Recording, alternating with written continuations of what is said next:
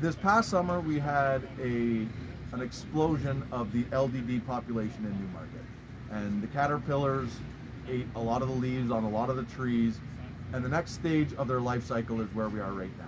The next stage are the egg masses. There's an egg mass right there.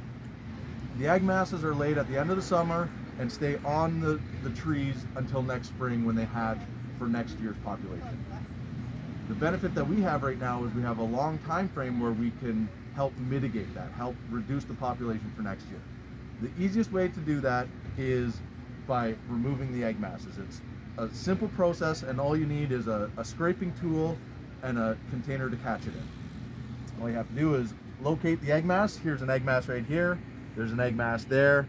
I have other sticks with egg masses on them. All you have to do is place a container under the egg mass, take the scraping tool, and remove the egg mass into the container.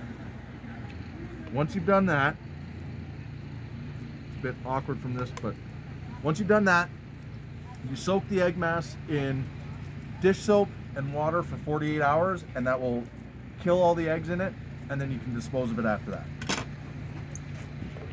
The egg masses typically are at the base of trees, at the lowest about 30 to 60 centimeters off the ground around the base of trees. They're on the underside of large branches and in crevices and cracks within a tree.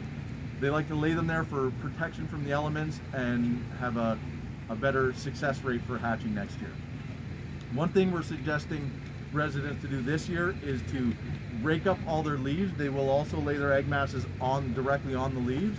So we're suggesting to rake up all the leaves and dispose of them in yard waste bags, as opposed to mulching them with their lawnmower. If they mulch the leaves that have egg masses on them, they're not destroying them, they're just kind of spreading them around their lawn. They rake them up and dispose of them in yard waste bags, they'll be disposed of. Yeah, the other, we've been told a couple of times that people are taking pressure washers and just hosing them off of the tree. We're highly suggesting against that, because all that's doing is, again, removing them from one location and putting them on the ground. With them being on the ground, the success rate has the potential of actually being higher.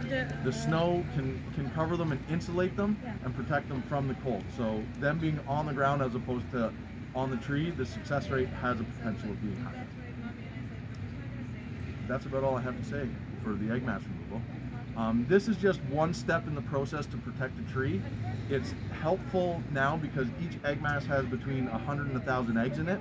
So removing one egg mass is the same as removing 100 to 1,000 caterpillars. You won't be able to get them all out of a tree. So the next step that happens in the spring is burlap banding the tree so that any eggs that hatch and turn into caterpillars have the potential to be removed from the burlap banding process. And that's about it.